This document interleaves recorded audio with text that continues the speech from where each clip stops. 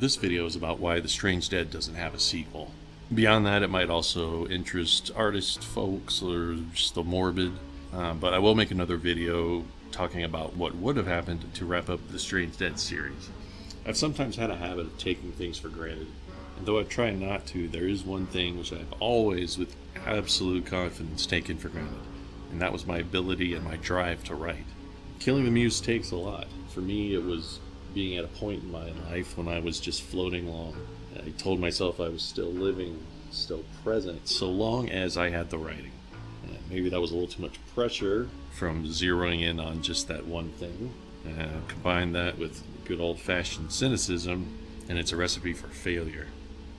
Around 2015, the horror market wasn't exactly booming, and I'd fallen off the radar a bit, so I decided, for the first time, that I needed to write something in order to make some money and stay relevant. Nothing I've written before nor since has been written for any reason other than wanting to write it and share it. With The Strange Dead, however, I think I betrayed a core value. Though I am proud of the story and I love the characters and the weird subcultures, I couldn't have written it at all otherwise. I was just not motivated by the right things. The kind of validation I was after was frankly bullshit. And then the book came out, and it didn't hit. Severed Press did a fine job with The Strange Dead, and there are innumerable reasons why a book doesn't perform. Some of them are simply beyond one's control. Well, even knowing that, the whole affair left me feeling empty. What came from that soon proved to be more than just a typical writer's block. I began working on the sequel, The Forever Dead. The Forever Dead would have had to have been self-published, and slogged through about half the story in fits and starts. It didn't feel good. It felt tainted and pointless. Everybody got that? A few years into this, 2019, I returned to a practice I should have never stopped, therapy.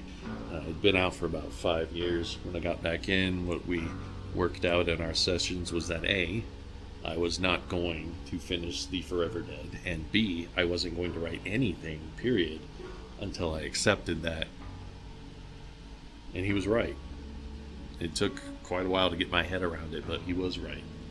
What was tougher than accepting it was telling myself that it was actually okay. That I had started a story, put it out there with the support of a company, sold it, marketed it to readers, and then bailed before finishing.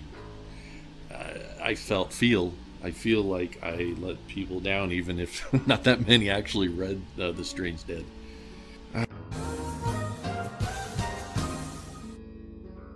Well, it is what it is, and that's the first step.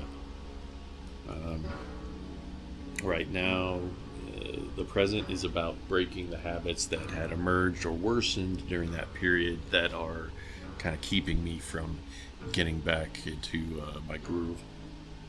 We're getting there. A couple months ago, I woke up at 4 in the morning with this incredible urge to write, something that I had not felt in so long, something I missed, something I will absolutely never take for granted again. And it's happened since then. It's been sporadic, but it's happening. It's something I need to learn to kind of nurture again. But the muse is back.